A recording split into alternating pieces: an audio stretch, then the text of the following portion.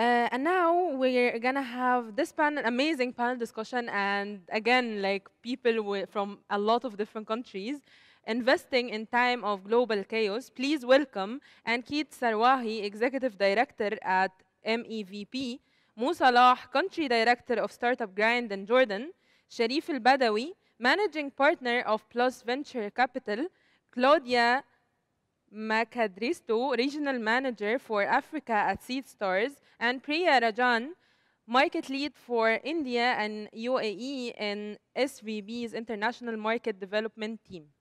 Hi, everyone. Thank you. Hi, Go my ahead. name is Mo, and I run Startup Grind in Jordan, and I'm the moderator for this panel. And I'm very, very honored to have Claudia, Sharif, and Ankit. Unfortunately, Priya couldn't join us. It's a big celebration weekend Oh, for Indians all over the world. yeah, I yeah. wish them a very happy weekend. So I will let our speakers just start with a very, very short introductions, and ladies goes first. Claudia, go ahead. I just knew that you were going to say that, but thank you so much for inviting me. So yeah, I'm Claudia. I'm actually currently the regional manager for Seedstars in Africa. So, long story short, we're a global entrepreneurship education company, but also an active impact investor in emerging markets. So, we operate in over 90 emerging markets globally, over 25 in sub Saharan Africa. And we also work with a global network of about 3,000 investors that rely on us for the news, let's say, deal flow coming from these emerging markets. So I've spent the past 5 years working mostly on the ground in the continent across all of these 25 different emerging markets, scouting for the next best entrepreneurs, so to say. Okay, Sharif. Sharif, you're muted, so you're just gonna need to unmute yourself. All right, thanks, Mo, and hi, everyone. Great to be here with Startup Without Borders. My name is Sharif El-Badawy. I'm a managing partner of a new venture capital fund called Plus VC. It's an early stage seed to Series A investment firm focused on the MENA region and its diaspora. We're sector agnostic. Prior to that, I was a managing partner at 500 Startups, managing the MENA fund for that the last few years. We've done a couple hundred investments together as a team, and we plan on doing another 120 or so in the next 3 years. Also seed to Series A focused across the Middle East. Ankit? Hello, everyone. It's an absolute thrill to be here, especially sharing screen space with none other than Salah. So it's a huge thrill. I'm sorry, I was waiting for that one. Everyone, I think everyone is doing it to me, and every time I think it's not gonna happen anymore. The guy is already well established, and the joke is old. Someone came up with something. Someone come up with something new. Go ahead. Great. Cool, guys. Thank you for having me here.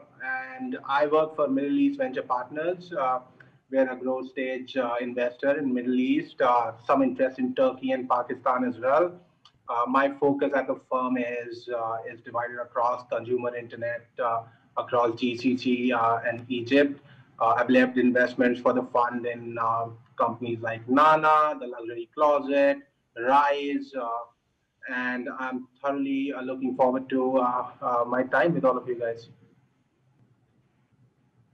Thank you all for joining us. I'm just gonna start with Sharif because he had a very quiet, unique year. Sharif, you spent, I think, the past years as the most active investor in the region by far, and you fundraised for a new fund during COVID.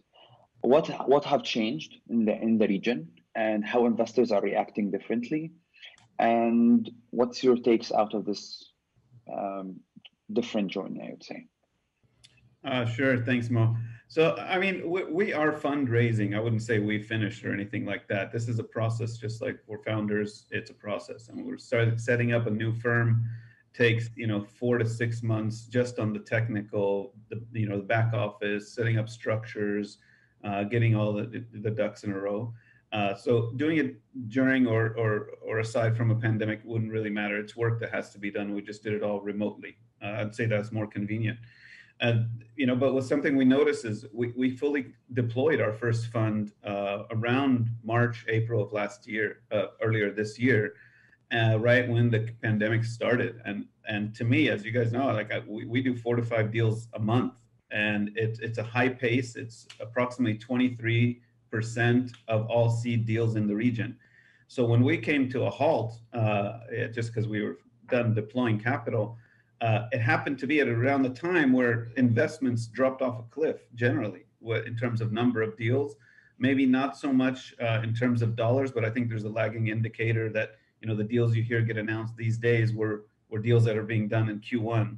So it's going to show, I think, as well from a dollar perspective, but it's clear to us that investors are reticent during this pandemic this year, either waiting to see, or it's a timing thing, right? Funds deploy every 3 to 4 years. So it happens to be in 2020, a time when, right after many funds had raised their funds in 2017 and 18. So a lot of folks were running out of capital or reserving capital for their current portfolio through follow-on investment, either to rescue companies during COVID or otherwise. So it presented a landscape challenge for this region that I'm not sure if other regions face similar dynamics, but we noticed it very early in Q2 that not only are we out of money, but a lot of investors are either in between funds or holding whatever capital they have reserved and allocated for current portfolio, or they just don't have capital to deploy or don't want to deploy. Like private sector capital sources, family offices, holding companies, corporates, we're holding capital for sure, just to see what happens, with the rest of the pandemic. So for us, I think that it made me even more, anxious to get a new fund off the ground. So it's not a question of whether raising a new fund during pandemic. Well, of course, we were going to raise a new fund. That's the plan. That's what we do. Whether it was with the 500 brand or separately, the timing had just happened to coincide with the pandemic. So I don't think we are different or brave or anything for raising a fund during this time. That's just the natural course. The only thing I can regret is that there's a gap in between when we ran out of capital and when the new capital will start being deployed. And hopefully soon, so that we can get back in the market and hopefully encourage other investors to get back in the market as well. Interesting. Thank you, Sharif. Talking dollars, the regions have seen 8% decline in the amount of money invested in the first half of the year. As Sharif said, mostly we know about the deals a quarter or two after. So I think we're gonna the data of H2 of this year will be the real representation of how the decline was big or small. I'm just gonna move to Claudia. Claudia invests mainly in Africa through Seedstars, and Africa have seen the largest decline worldwide. We've seen around 40% decline, which is a massive number, if we compare it to the other continents. Claudia, how you guys are dealing with this, and how investors reacted in Africa, and what have changed over the course of the past, let's say 3 quarters? Yeah, sure. I think it's quite a bit of a lot of similar points that Sharif was raising. It's indeed true. Not only did we decline, let's say 40% compared to others, even if you put the number compared to the past year, right? So I think until Q1, March, we were actually on track as a region of hitting new records. So looking at the investment landscape, African startups had, actually raised about 40% more compared to around the same time in 2019. So it was looking very great. Then in March, when Corona hit, you could definitely see a drop. And then I think after that, just kind of looking at the investment data, it started going up and down a little bit. So in April, May, it increased a bit, and then it started dropping again. So I think that most active investors in Africa are actually used to and prepared to dealing with, market shocks. Because it happens quite a bit in different countries in the African continent. And then also, several countries actually have seen pandemics before, of course, in, quite recent years. But this one was definitely like a new type, right? And hitting some of those like usual suspect countries such as Nigeria, Kenya, and South Africa, where typically these investments are happening. So the initial reaction at the time back in March was that, investments in many ways just came to a pause, especially for new deals. And also it became all of the sudden impossible to do things like physical due diligence. So I think just many investors wanted to see how the dust would settle. So when things started like picking up a bit again, quite a bit of investors decided to actually indeed provide like follow-up funding or refinance their current portfolio companies. And for those that did do new deal investments, I would say the initial reaction was also to look how they could actually diversify the portfolio. So because obviously, within the pandemic, a lot of businesses were also really declining, but there were also quite a bit of businesses and deals that were actually thriving, right? So I think later in the year, probably around Q2, Q3, actually, what you saw is that, some health tech startups started to receive a bit more investment. And then, we also have, of course, let's say the investors that just do investment, but also quite a bit of investment-backed, entrepreneurship education programs such as ourselves and some of our colleague organizations, so to say. I think for those type of, programs, I think the sentiment was that if in any time we should be supporting entrepreneurs, it should be right around this time. So you did see still, quite a bit of those investment-backed programs actually happening. And then maybe my last point, because I've already been talking quite a bit, I think from our point of view, you could really clearly see that the top founders in our portfolio were, the ones that were really decisive and, cost cutting, proactive, going into like an interesting strategic direction. And in actual several cases came out of the crisis stronger, right? So from an investment point of view, it was very interesting to look at them and see how we could support them further.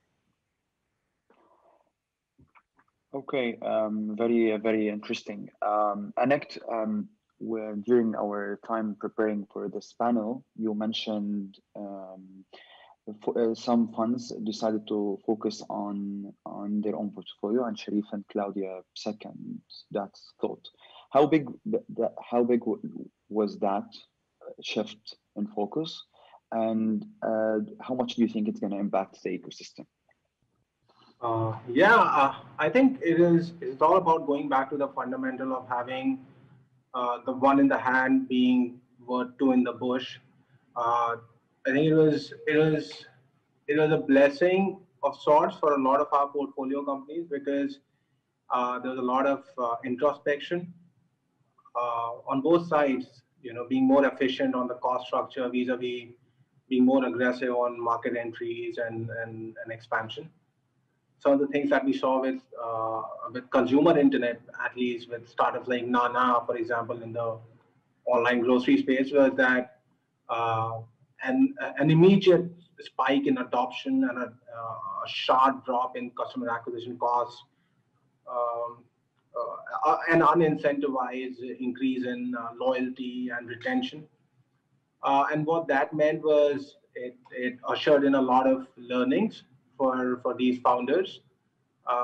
They were tired of spending money on Google and Facebook, and organic growth for them was, I think, a supply of fresh air. At least in my experience, I saw that we got a lot of interest from strategics, old traditional businesses, got very interested about our portfolio. We had a lot of queries coming in about whether there's fundraising happening in some of these companies or not. A great example is the round we, or rather the bridge round we closed in the luxury closet, where Huda Investments, they invested, which is a great example of how strategics and largely offline businesses have started to look at the technology space. I think going back to where it all began in the portfolio was a great moment to be able to do that. Okay, thank you, Ankit. Sharif, Anik mentioned an interest from offline businesses and let's say the corporates who didn't invest much in the ecosystem before. What do you think, or have you seen any difference in their interaction with the ecosystem? Yeah, certainly. And I'd agree with Ankit's points. We saw like a flurry of investment bankers and advisory firms reach out to us and say, we want to look at your portfolio. We have a client in X space who is looking to buy up a tech company. Well, you know, you've heard the saying that, you know, this pandemic has catalyzed technology in the region forward by at least 5 years, right? It just catapulted everybody forward to think about technology solutions, and none other than incumbent traditional businesses who don't have enough tech. You know, their obviously attention was grabbed, and they're looking now to how are they going to subsidize their current offerings or try to avoid obsolescence in the future. And so that's a really, really good sign for us, because if you look at the complete cycle of entrepreneurship, the one thing that probably a lot of us have questions about is exits. And, you know, where are we going to get those exits from? Traditionally, in the last 30, 40 years, at least in Silicon Valley and otherwise, technology companies buy technology companies, right? For market expansion, for product, for team. But, you know, in the very beginning, it was traditional companies that were buying technology companies. So we need to hit that inflection point in this region. It hasn't been there the last 4 or 5 years. Actually, most of the acquisitions that have happened in the last 4 or 5 years here in the region have happened from tech companies to tech companies. So I think it's a really good sign. I have only seen a little bit of flutter of conversations and interest in the last 6 months or so. I haven't seen a lot of trigger pulling just yet. So at least it's a good sign going forward. I'm hoping that this will continue, and the trepidation around spending will start to fade away in Q1 of 2021. And people get back in the game, say we need to get back to business and start to actually you know, make acquisitions in the tech space. So that would be great for all of us. It would be great, of course, for founders and for the talent in the region. It'll provide validation similar to, you know, what happened with Kareem's exit to Uber. That woke up a lot of family offices who said, you know what, maybe we should allocate a little bit of investment to venture capital, not just public equities and private equity. So I think slowly but surely, we're moving in the right direction. All the signals are there. It's hard to be patient when you're in the middle of, you know, this ecosystem as a little bubble. But if you step back and take a look at how fast things are evolving in Africa and Middle East and in just emerging markets in general, they are happening at lightning speeds compared to what, you know, the speed was in mature markets. So just take the UK, for example, and its rise into startup ecosystem. It took maybe 20 years, 30 years, and that's a mature market. So we're impatient, but these things here are taking 4, 5, 6 years, right? And they're happening pretty fast if you take a step back and look at it from that point. Thank you, Sharif. I'll get back to you in a bit to talk about the future of the ecosystem or the emerging markets. But I just want to ask Anik and Claudia, what is different or what investors need to take into consideration when they are investing in the different markets we have, especially in Africa, let's say India and Asia, in comparison to when they invest in Europe or mature markets? I think ladies goes first, I guess. I'm not sure. You keep saying that. Yeah, sure. Now, look, I think Africa in many ways, actually for years now, I mean, that whole notion of, you know, Africa as the next big thing, the middle class is rising. It's actually not really recent. I feel like that has been being said for like the past like 10 or 15 years. I think we're getting to, you know, to a point from an investment point of view that, you know, you have quite a bit of international investors that are kind of like on the fence, right? Like, what if we invest and we lose it all because Africa is so risky, but what if we don't invest and we're losing out on the wave? So I think just like looking again at the numbers, how investment has been increasing, it is quite interesting that, you know, we're getting more, let's say, active investors on the continent actually deploying money. I would say, you know, Africa in itself, right, it's actually not just like one, you know, country. We're talking about like 54 or 55, depending on what you go by, countries that we're talking about. and every market is actually, you know, extremely different, like saturated. Then within those markets, you know, we have really like high friction environments, right? So from a capital point of view, business regulatory point of view, currencies are less stable, economies are very, you know, often exposed to shocks. And then the markets in itself are small, fragmented. Even if you look sometimes at, you know, what look like the biggest market, right? Like Nigeria is actually extremely, let's say, segmented from a market point of view. So I would say that, you know, a lot of times when investors that are not from the continent kind of like look at Africa, they come in with this like, you know, big mind. And I think that the reality sometimes is just, you know, a little bit different, right? Again, we're not necessarily one country in itself. So I think it's important for anywhere in the world, probably, right? But it really goes back to, you know, really understanding the context in which we operate. And don't get me wrong, like despite all of these, you know, challenges that I'm naming, I do think it's a very interesting market because in many ways it is virgin. In many ways there is, you know, a lot to solve. I think now the ecosystem is growing. So things such as, you know, the acquisition of Paystack that got bought for 200 million, you know, hopefully that kind of like spurs this new wave of, you know, international companies wanting to enter the African market through similar acquisitions such as those. So I think that there's a lot of interesting opportunities happening, but I would just always say that it's important to be considerate of the context. Don't see it as like one big thing, understand the differences that we have and the different opportunities that come with that. And also just from an investment point of view, I think maybe different compared to Silicon Valley, at least in the past, right? Is that before Silicon Valley, it was really from an investment point of view, investments was spent to find the user base with the most growth potential and not necessarily too worried about profits. I know that has been changing a bit, but I think in Africa, again, because of the context in which we operate, investment is typically spent to find like a solid business model and to become as profitable as fast as we can. And in that process, you'll see that, you know, some of the investment rounds tend to be a bit smaller as well. But we want to make sure that at each step that, you know, the companies are actually able to deal with different market shocks. Because as I mentioned before, we have experienced much more than just Corona there. Thank you. Ankit? Yeah. Look, if I were to compare or look at the key fundamentals of India and compare that to GCC or parts of the rest of the MENA, India continues to be a country with a very, very large middle class. So I think consumer is any form of consumer internet will grow rapidly if done right, but that will also mean that it's expensive.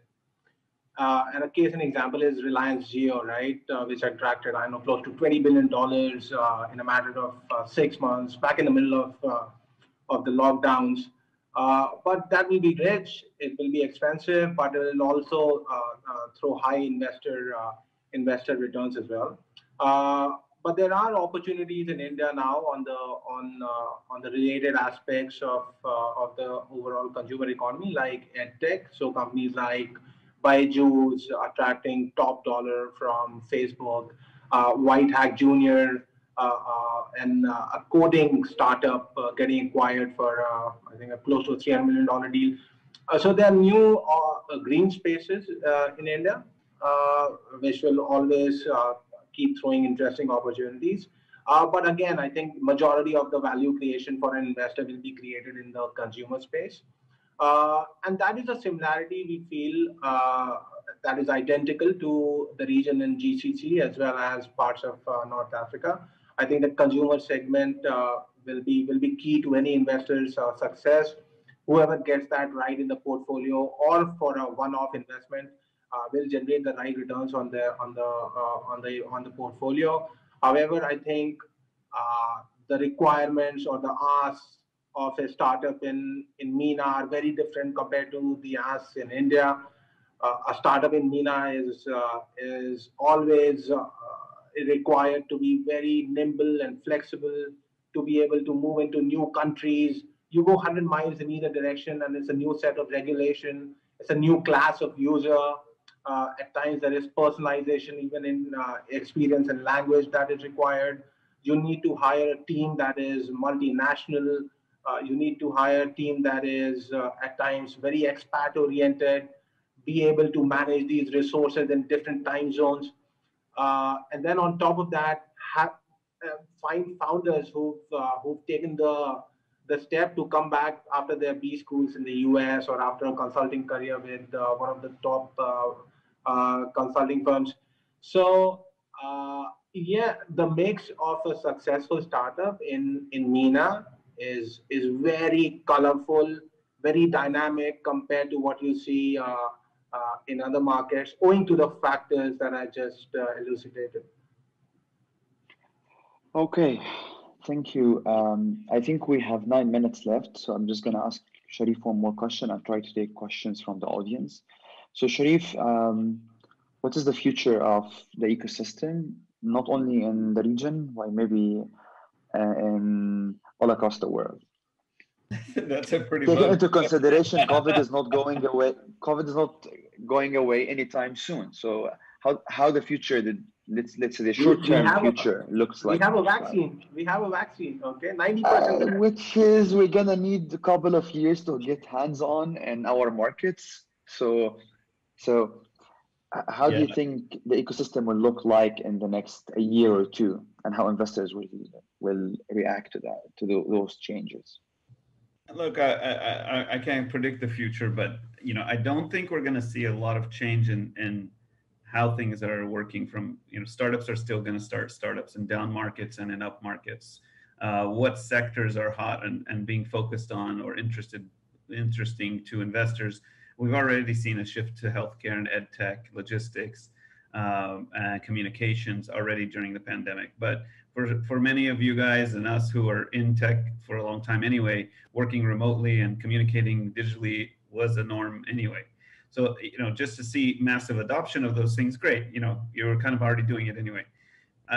It's great for sectors that were not getting a lot of attention before, that are trying to tackle very large incumbent industries that haven't been tech enabled yet in these emerging markets. So that's exciting. I think we're going to see a continuation of that.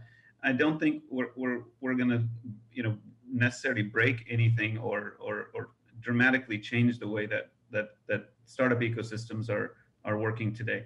I think the investment landscape shifts as it usually does. So even here in the region, in the last 5 years, it's shifted every 2 to 3 years as to who are the LPs that are investing in funds, whether it's part of their mandate, whether it's an impact or development mandate, is there external interest from investors.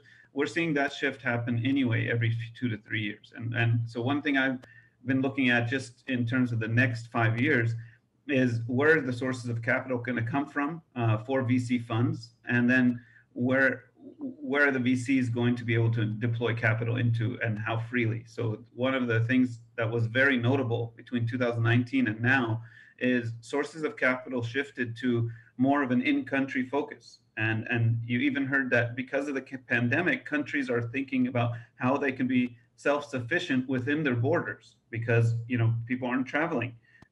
So I think those things pairing together will tighten the ability of funds to be regional funds. So you're going to have more country-specific or in-country resources, operations, and funding. So that will continue, I think, for a while. Investor interest from the outside of a region is slowly, very slowly increasing, and I don't think that's going to slow down. I think U.S. investors, European investors are going to continue to look for new opportunities in emerging markets.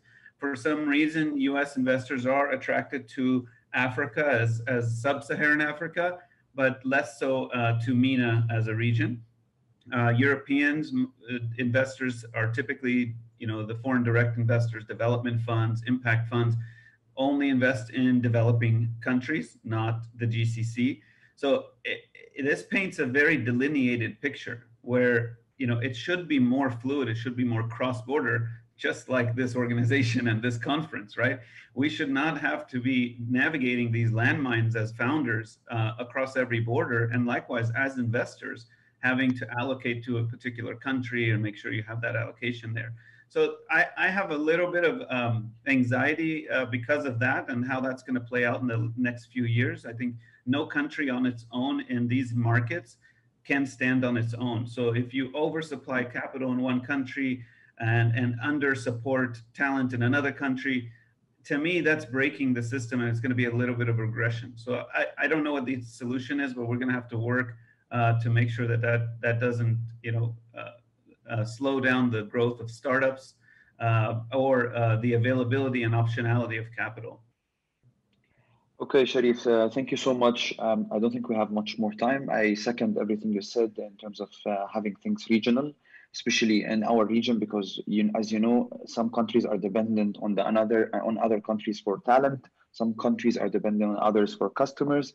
And if we decide to support a country and stop supporting the other one, or basically development funds start basically focusing on let's say countries and forget completely about GCC, I'm not sure how this will work for our region. Thank you so much, Claudia. Thank you so much, Sharif. I wish I had more time to chat with you guys. Thank you so much, Ankit. It was a pleasure, and I think we should continue this discussion some other day. Thank you so much, Valentina, and everyone at Startup Without Borders for having all of us, and I'll see you guys in the next summit. Thank you. Thanks, guys. Bye. Be safe. Hey, guys. Bye. Bye.